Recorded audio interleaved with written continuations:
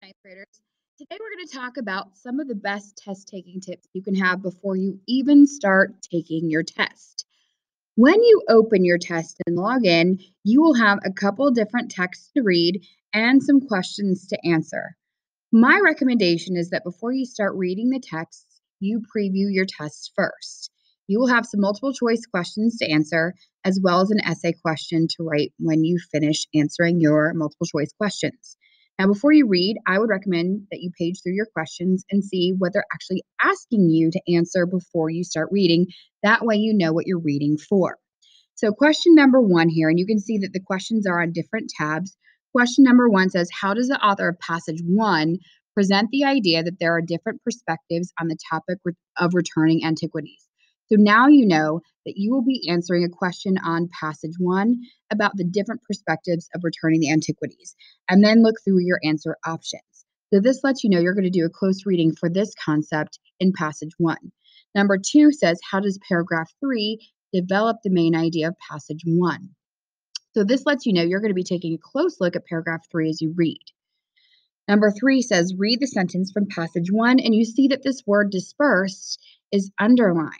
So my recommendation, when you see these underlined words, this lets you know you're going to have a vocabulary question. So I wouldn't just take a guess here about what dispersed means. It's going to tell you that you're going to look at this word in paragraph 8. It's going to tell you to look at paragraph 8 in the context of how that word is used in paragraph 8. So take a close look at paragraph 8. Question 4 is 2 parts here. Just so you know, these questions mean you have to get both of these parts right to get your full credit. So this says passage 2. This question is also about passage 2. So this lets you know for these questions, you need to take a close look at passage 2. Number 5 says, how does the phrase immediate pragmatic sense in paragraph 14 express about the museum's actions? So this lets you know you're going to be taking a close look at this phrase in paragraph 14. Question 6, how does paragraph 17 refine the author's idea about laws limiting the trade of artifacts? So again, this lets you know you're going to be doing a close reading of paragraph 17. Number 7 is 2 parts, okay? So again, this is about passage 2, and this is a detail about how the passage is used as relevant to support for this claim in paragraph 15 and also paragraph 16 and paragraph 19. These are clues that you will be taking a close look at passage 2 as well as these paragraphs. Number 8 is also a 2-part question about passage 3, and then question 9 is also about passage 3. So again, you see these underlined words here. This is a clue that you have a vocab question as it's being used in paragraph 20. So again, don't take a guess because you think you know what this word means. Go to paragraph 20, do a close reading of paragraph 20, and see how it's being used in the context of that paragraph. Number 9 here is also a 2-part question about paragraphs 23 and 24 in passage 3. So again, you're going to know that when you read, take a close look at those paragraphs. So now that you've previewed those passages and these questions, you can take some notes on your scratch paper that you will be provided when you take the test, and that will help you gather some notes as you read to help you answer those questions. Now, the last thing you'll want to do before you read your passages is look at your essay question. It says, should cultural artifacts be returned to their regions of origin?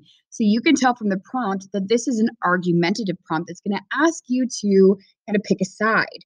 So be thinking of this as you read. It says, construct a multi-paragraph written response in which you make and support a claim about whether cultural artifacts should be returned to their regions of origin. Your response must be based on ideas and information that can be found in the source set. Manage your time carefully so that you can review the sources, plan your response, write a thorough response, and revise and edit your response. Be sure to include a claim, address counterclaims, use evidence from multiple sources, and avoid overly relying on one source. Write your multi-paragraph response in the space provided. So you can tell here that you'll be making an argument about this prompt and that you'll have to use all of the passages in your response. So again, this lets you know what you'll be taking notes on.